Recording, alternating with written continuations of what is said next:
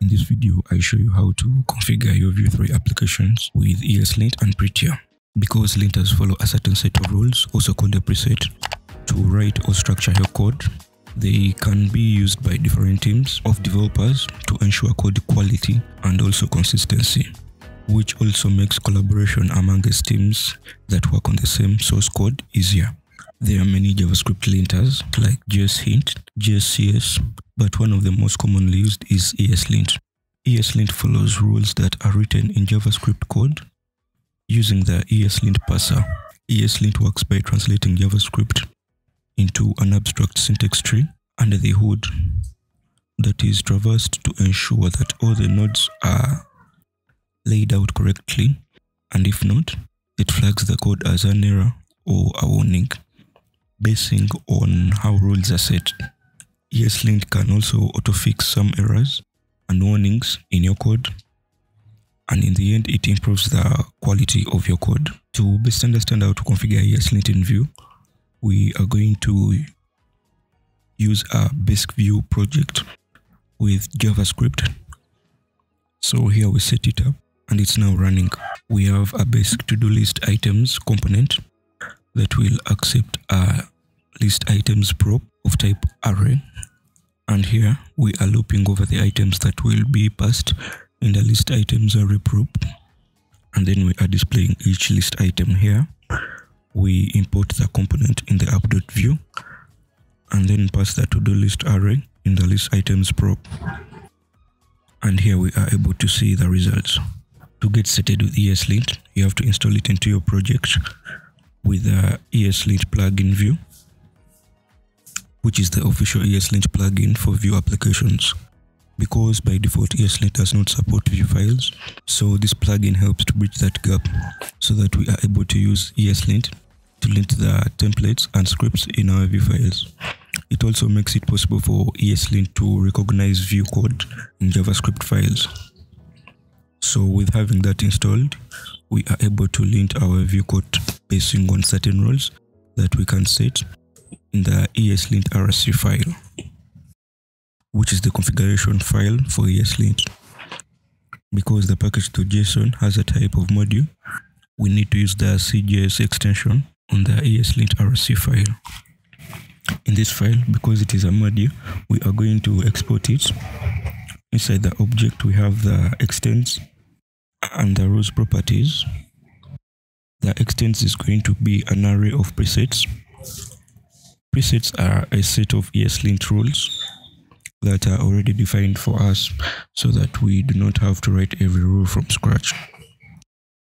And in the rules object, we can add our own rules or even override the rules that are already defined in the presets.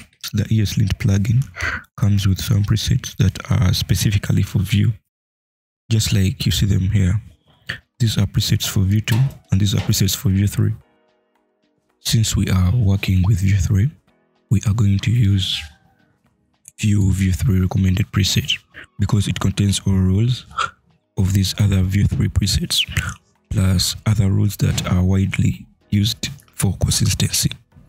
So we activate these rules by adding this preset in our extents array, and right away you see that we start getting warnings in our Vue code that we can correct so that we have that uniformity and consistency in our code. You can know more about each warning by hovering over the line of code with a warning. And if that warning can automatically be fixed, you can do so with a quick fix within your IDE, or you can just do it manually. Remember, we can always add our own rules or even override rules that are already defined in the activated presets. For example, the ESLint plugin for Vue has more rules that can be found here, and we can always choose a rule to add or override from the activated preset. Let's give it a try. We are going to override the attribute hyphenation rule that is already included in the Vue recommended preset, but it is deactivated by default. So we are going to activate and make it produce an error whenever a component as attribute that is not separated by a dash. We activate it by adding it to the rules option and give it an ID of error. The error level can differ. It can be an error or a warning, or it can just be off. As you see, the error is displaying in the component that we imported in the app.vue. With the list items attribute that is not separated by a dash, we can also change the error level to 1 and it will change into a warning. We can fix it within our IDE and you see the warning goes away. I will undo it so that we can get the warning back. We can also run ESLint vue rules from the command line with this command. So we can see all ESLint warnings or errors from the command line. We also automatically fix some of the errors and warnings from the command line with a fix tag. So if we run ESLint again, you see that all warnings are gone and they are fixed in our code. We can also add these commands to be part of our scripts that we can always run from the command line before we push our applications to production or before we share our application code with others. The ESLint Vue plugin works with only Vue files, but we might also want to configure ESLint with other files like the TypeScript and JavaScript files. This is when we use ESLint rules, but we can also use ESLint presets like the ESLint recommended preset that contains all the rules with the green ticks on them. So we activate it by adding it to our extents array, and you see we get this error that comes from one of the rules that are defined within the preset, which is the no and def rule that does not allow you to use variables that are not defined. For this case, module is considered to be undefined, but it is already defined in Node, so we consider it to be global. So we can use the ESLint comment that will take away this error. There are also some other JavaScript presets that are used in the industry, but the most common are the standard and the Airbnb presets. Choosing which presets to use really depends on the company where you are working. They might be using a specific preset that you all have to follow so that you produce code that looks alike, or basically code that really looks like it's really from one person, but in real sense it's from different people in a team. But because you're using that specific preset, it makes it look like it's from one person. Let's try to use the standard preset in our Vue application. We can install it globally, though it is better if we install it locally into our projects because it makes collaboration easier. So here we install it as a dev dependency, and with that, we already have it activated in our project.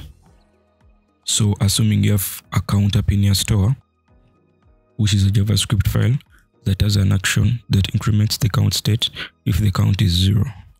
This code already follows the standard preset rules. So if we go against some of them, you see that we start getting errors. These all come from the standard preset. If you don't see these highlights in your code, that means you have to install the standard extension for your code editor. You can also check your code against the standard preset from the command line. These are the errors or warnings that are produced by the standard preset, and you can fix some of them with the fix flag. Prettier is a code formatter that enforces a consistent style of your code. It does this by passing your code and reprinting it with its own rules that take the maximum line length into account. And it also wraps your code when necessary. Implementing Prettier will make your code cleaner and more consistent. To get started with Prettier, you'll first need to install the Prettier extension for your code editor. Then you can change some settings. Then you need to enable autosave and also format on save. This will save you a lot of time.